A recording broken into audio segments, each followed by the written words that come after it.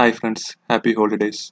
So today we'll be taking a look at the concept of tree shakeable providers in Angular. So for today's topic, I have created an Angular 11 application and I have created a sample service called the state service, and I have declared it as an injectable, and it just sets and gets a username. So prior to Angular 6, when we needed to use a Angular service, we needed to register it in an Angular module, and then we could inject it in any of the Angular components or services, and then we could use it freely. So here for the example, I have injected the state service in this component, and I am using the getter in the HTML so that I can view the username. So this is the running application. One of the drawbacks of registering an Angular service in an Angular module is that even when I am not using the service, that is, I have not injected the service in any of the components.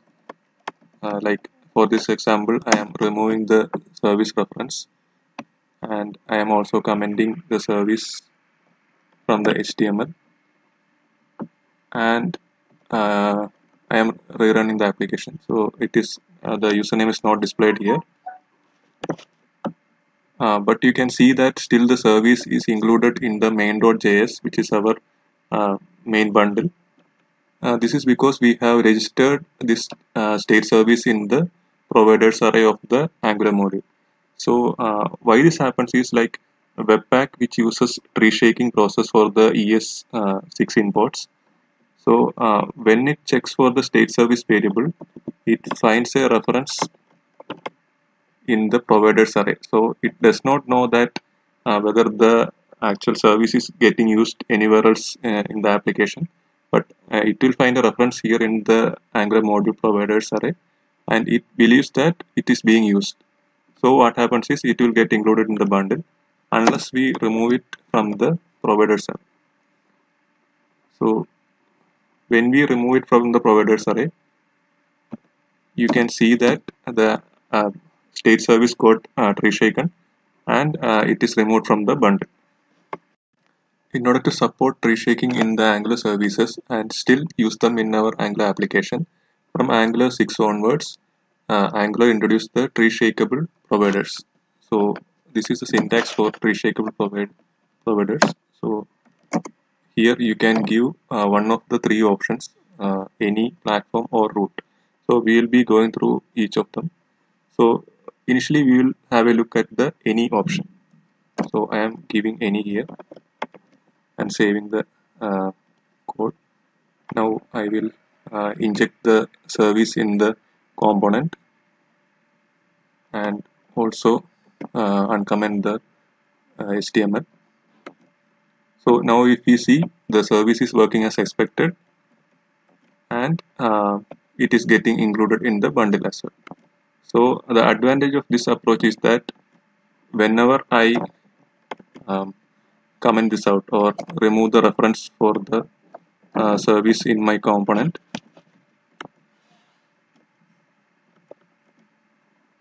it will be automatically removed from the main.js file. So what is the meaning of the any option which we provided for the tree shakeable service? So it is equivalent to the registering the provider in any ng module.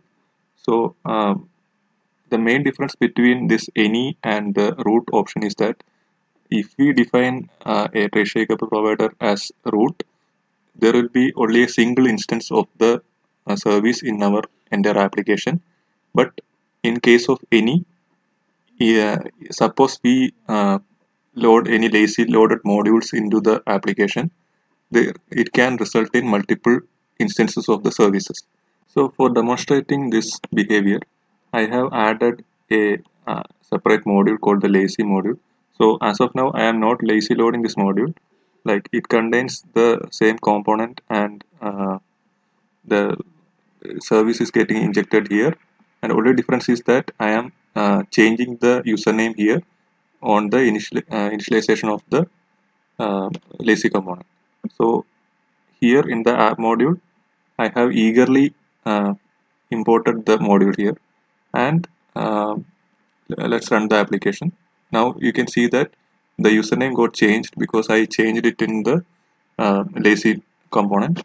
And since it is eagerly loaded, even though it is an any option which is provided in the service, if you check in the memory, you can see that there is only a single instance of the state service, and the username is Robert, and it is injected at the lazy component. So even if I change to the root option, here I am changing to root, you can still see that the effect is same in cases of an eagerly loaded module. So again, if we take the dump of the memory,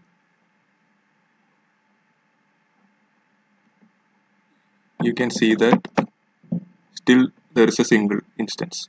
So in case of eagerly modules, there is no difference between the any and the root option.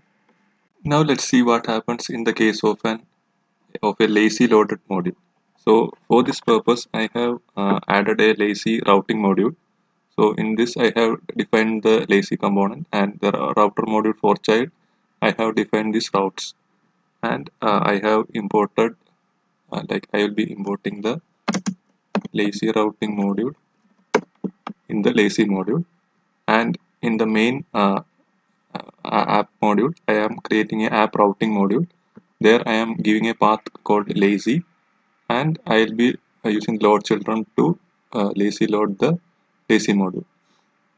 So now in the app component HTML, I will remove this app.lazy and use the router outlet to load it lazily. So now let's see what happens in our application. So currently I am using the root option in the provider. So when you refresh the application, you can see that still the same instance of the provider or the service is used across the application. Now let's take a memory dump.